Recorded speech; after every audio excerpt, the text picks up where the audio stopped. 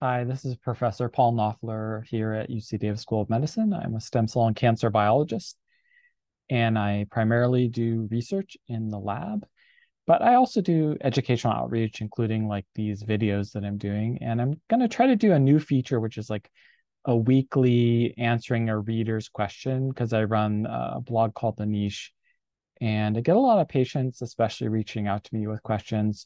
I'm not a physician, so that's kind of a disclosure. I don't give medical advice, but as a stem cell biologist who's been following a lot of sketchy stem cell clinic stuff over the years, readers of the niche do reach out a lot with questions. And so I wanted to today do the weekly answer of a reader's question, focusing on this really sad case of a guy who died in Mexico after going to a stem cell clinic. So I'm going to go ahead and share my screen and just show you this post that I did recently about this. A really sad case. Not such an old guy, went down with a friend to a clinic in Mexico, getting an unproven stem cell therapy. I call these unproven because I don't believe there's really solid clinical trial data to support what a lot of these clinics, both in the US and other places, are giving to people. And I should say giving in quotation marks in a sense, because these are really expensive. In most cases, they can be anywhere from five to $100,000 a pop. So big costs involved, even when things don't go wrong.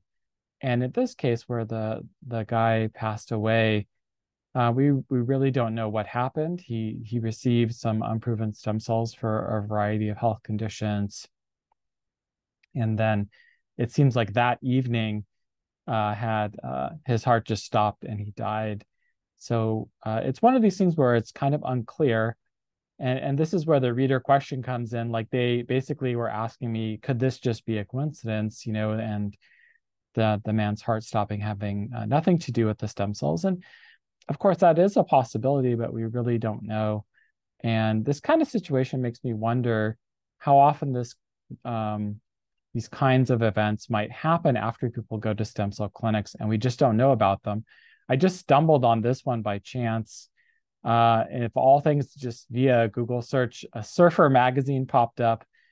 Because this guy sort of was part of friends with and part of a community of surfers, and they were talking about how he had passed away after he and this, I guess, somewhat famous surfer, Shane, had gone down there to get some stem cells.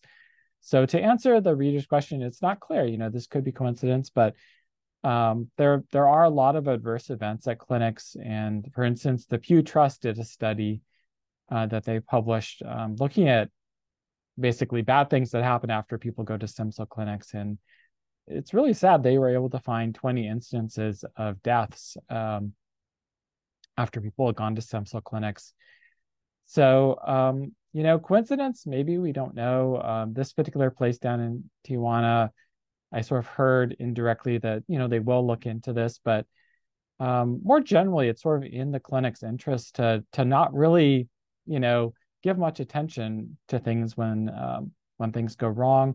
Oftentimes, when people go to clinics, the clinics don't really do close follow-up on them. So if something does go wrong, we don't know that there will actually be careful follow-up and collection of data on adverse events and publishing of that data or making it available. So it's really hard to track what's going on at the clinics.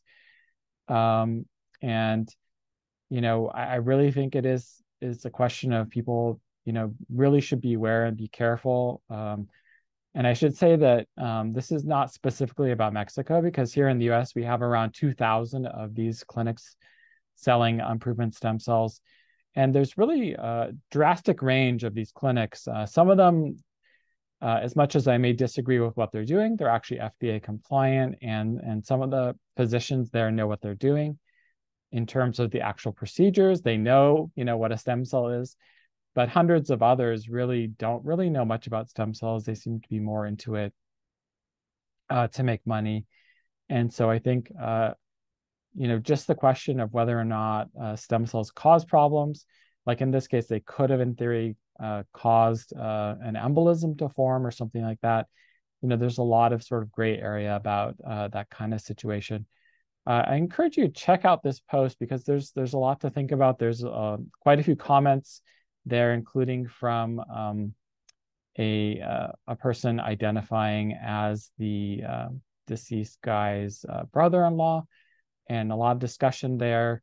The topic of MSCs came up. It's not entirely clear to me what was used in this case, what kinds of cells, but there's a lot to think about. So I encourage you to take a look at that. And again, this my site is at ipsl.com.